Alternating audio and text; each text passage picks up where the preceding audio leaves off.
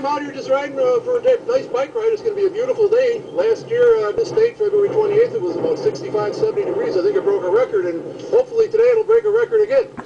I plan on going down to, maybe down to Ohio Street to Furman Boulevard and ride around the outer harbor over there. It's beautiful with the bike paths they got and beautiful Buffalo, New York. Last year, I went 658 miles from today's date, February 28th. My last ride was December 21st, the first day of winter, and after that, it just bombed out. So far this year, 2018, I've got 40.3 miles, and hopefully to add to that today.